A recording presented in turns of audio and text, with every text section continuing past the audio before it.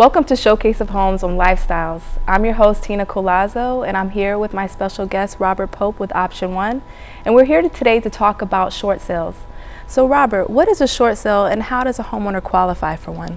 A short sale is where a homeowner is selling their house for less than what they owe on the mortgage.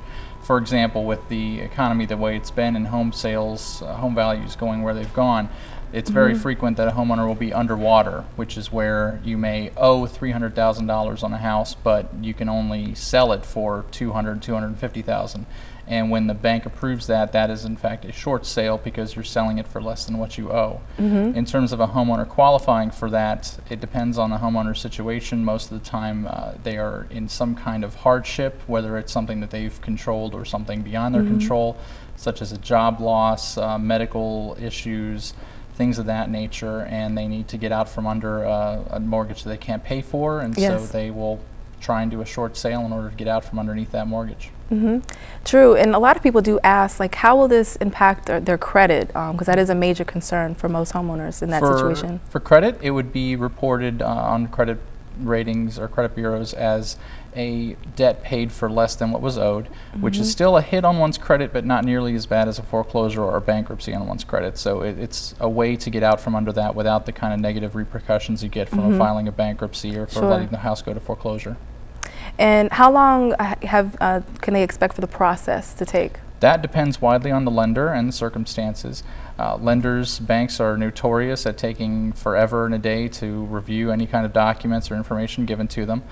But generally anywhere from a month, 3 months, maybe 6 months at the outside from the point that they engage a realtor to sell the property for them until the time they finally close on the property with an approval from the bank. Sure. And then if someone was considering this as an option, what can they expect, or why would they hire a real estate agent and a short sale negotiator to help them with this process versus doing it themselves? It's a case of, for example, a homeowner is not going to want to do it themselves because it involves a lot of time. It's a very document-driven process. It's a very phone call-driven process. And homeowners, you know, if you're in a situation where you have this hardship, you're not going to want to also take on the burden of trying to get the bank to approve your short sale.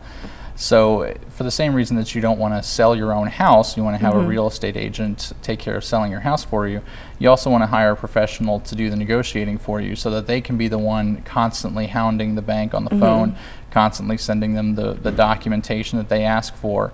And so finally you can get out from underneath that mortgage and move on with your life, hopefully.